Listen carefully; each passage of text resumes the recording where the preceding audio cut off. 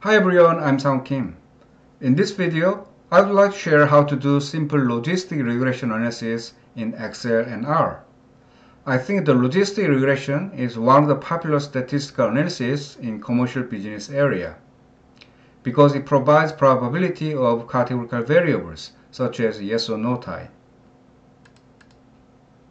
I think you need to be familiar with this kind of equation to understand logistic regression. In linear regression analysis, we assume normal distribution for residuals. But in logistic regression, residuals do not satisfy normal distribution because y variable takes only 0 or 1 as a categorical variable. Having said that, you need to consider transforming data such as log transformation.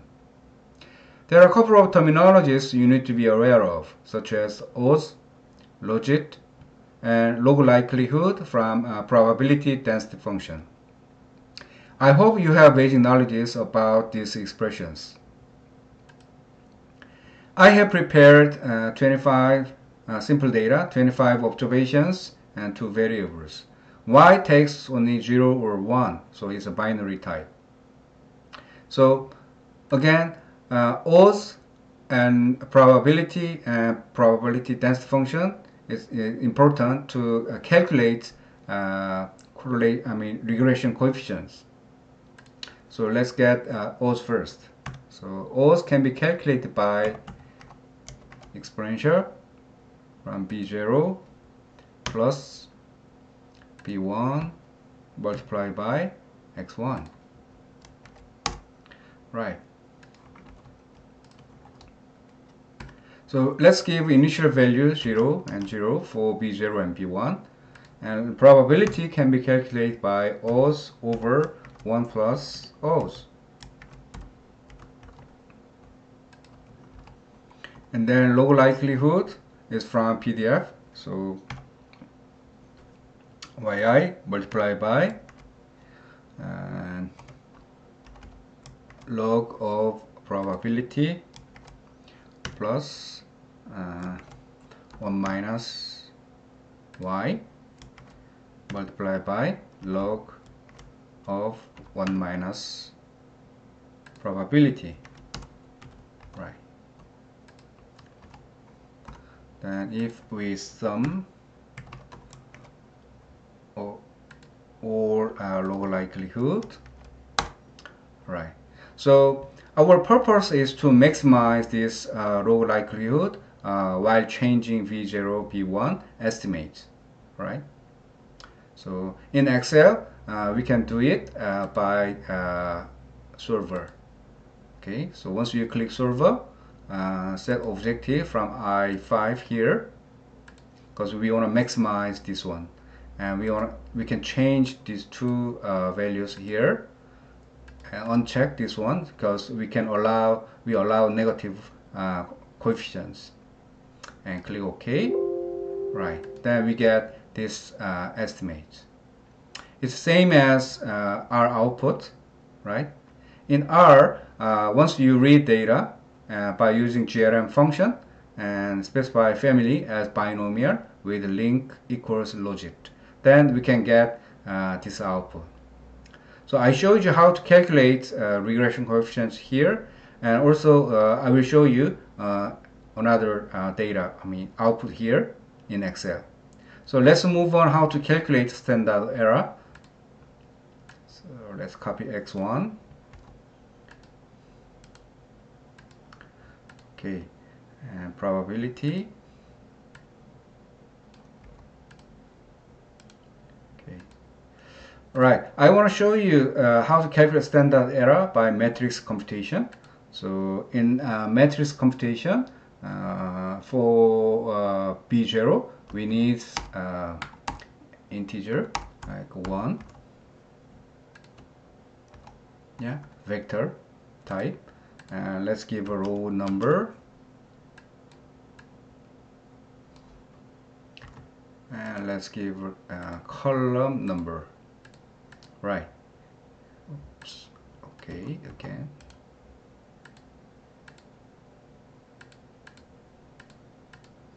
Right, we need 25 by 25 diagonal matrix by using probability.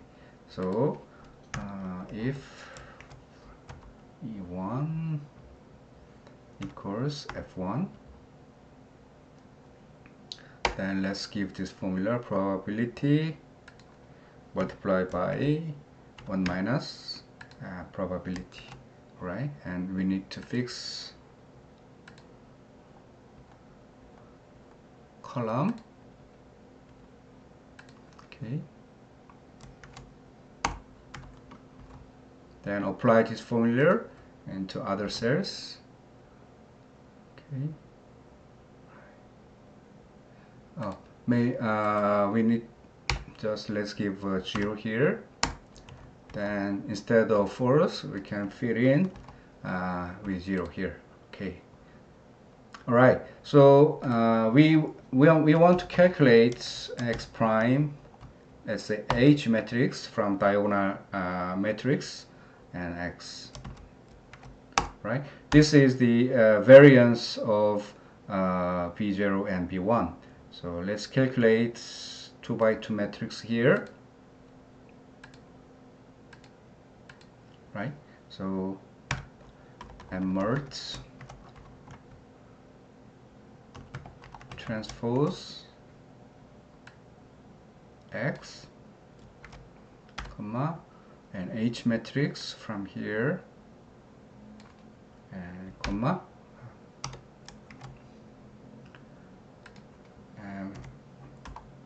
and merge, comma, and x. Right, and then we need to inverse this matrix. So M inverse. In order to do matrix computation in Excel, we need to press Ctrl Shift Enter. Ctrl Shift Enter. Right. So this is 2 by 2 matrix. So standard error of B0 is the square root of this one. And for B1, this element square root of this one. Right. Let's copy and paste here. Right. It's same as our output, right? So Z value can be calculated by estimate over standard error. Okay. Then let's see calculate the probability here. So for B1, p value can be calculated by 1 minus normal distribution, where standard normal distribution Z value and comma it should be true because it's cumulative, and in multiply 2 because in our program it has two-sided p-value, so I multiply by 2, so I can apply this one, but this is a negative G value, so let's copy and let's delete 1 minus here.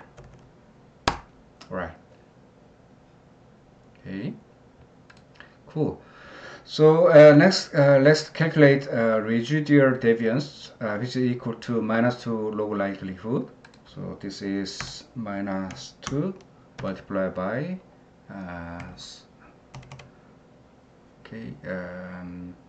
sum of log likelihood.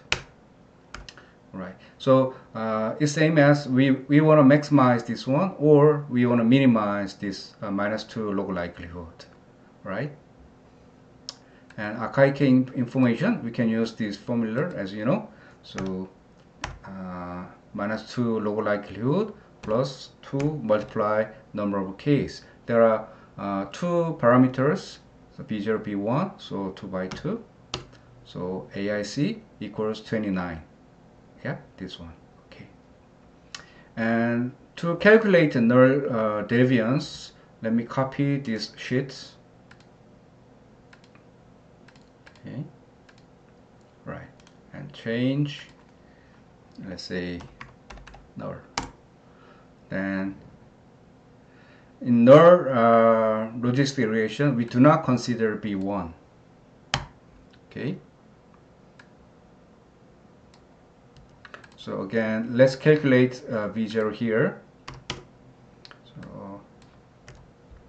So we want to find out this V0 estimate. So click data and solver. We want to maximize this one. Yeah, sum of low likelihood. But we only consider just one value here, intercept. Right. Okay.